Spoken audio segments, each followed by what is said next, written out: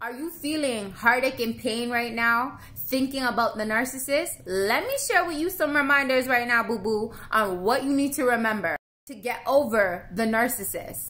Number one, they never cared how you really felt. Your needs, your wants were never ever important to them. Because these people are self-centered, egotistical people, always their needs come first, and they lack remorse to care about anybody else's needs. So remember that. Number two, I'm so sorry they were using you, right? They use you as like a toy, like an object.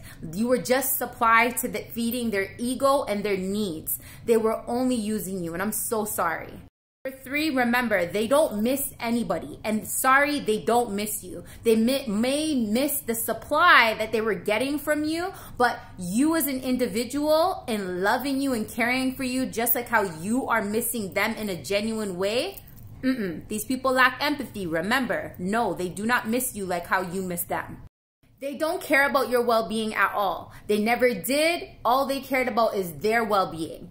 And I'm telling you right now, that will never change. They always care about themselves, and they'll continue to care about themselves, even if you see them and they have a new supply. Remember this. Number six, they damn well know what they were doing when they were hurting you. Everything that they do is orchestrated, and they have a pattern in what they do with every supply that they have. If they didn't realize they hurt you, at the end of the day, even if they did, they would not care, because they would manipulate the situation to turn it around and say that it's your fault anyways. This type of relationship, you will never ever get your needs met. You will never ever be respected. You will never ever truly be loved or feel loved.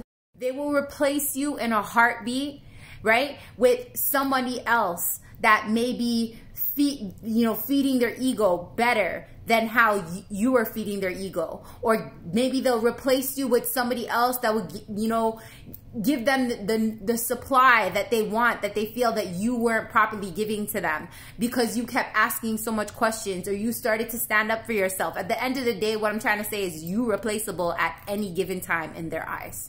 Last but not least, understand that you will never be safe with them. Not emotionally, not mentally, not sometimes physically. At the end of the day, take in all these things and remember to stand in the facts, to wise up and rise up above the narcissist, and not put yourself down that you lost somebody like that and they're no longer in your life no more. It is a blessing. Look at it as a blessing and keep standing in the facts to keep healing and keep working on yourself and start learning how to be happy with being with yourself.